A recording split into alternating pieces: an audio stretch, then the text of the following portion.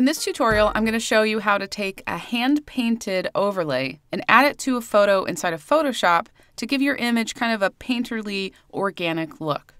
I have an image opened up into Photoshop CC, and I'll go ahead and access my overlay file.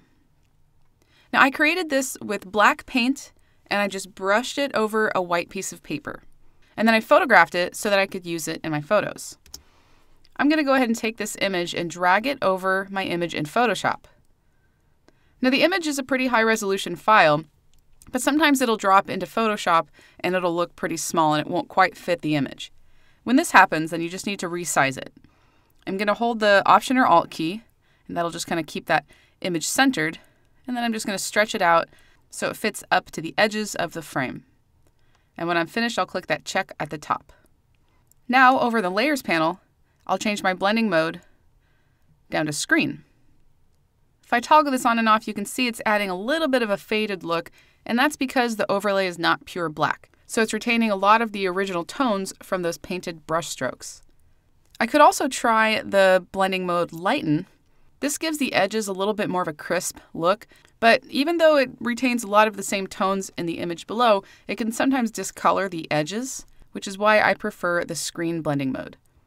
If you'd like to bring back the original brightness in the image, it just takes a really quick step. I'm going to select the background image and duplicate the layer by using the keyboard shortcut Command or Control J. Then I'm going to drag and drop this to the very top of the Layers panel. Then I'll change the blending mode down to Soft Light. Now if I toggle this on and off, you can see that it's bringing back a lot of the brightness and contrast from that original image. You can also reduce the opacity if the effect is a little too harsh. I'm going to delete that top layer though, and now I'm going to show you how to turn this into a black background or kind of a black border around the painted edge.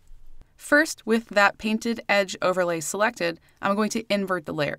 And I'll do that by using the keyboard shortcut Command or Control I. Now because the image was brought in as a smart object, it's adding that invert as a smart filter.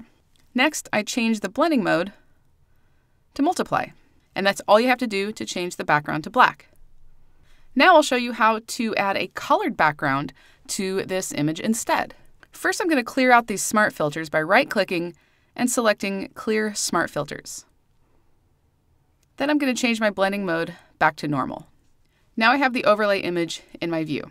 Then I'll go over to the Channels panel. I'm going to hover over the RGB thumbnail, press and hold the Command or Control key until the icon changes, and then click. This loads that channel as a selection. Then I'll go back to Layers. I'm going to hide that painted edge overlay. And in the very bottom, I'm going to select a new solid color fill layer.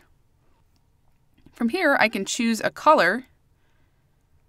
I can also sample from inside of my image.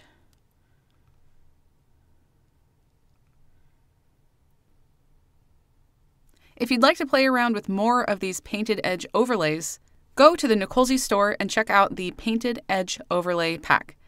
Here you'll find 50 hand-painted overlays, all unique, that you can use on any of your images just like you saw in this tutorial.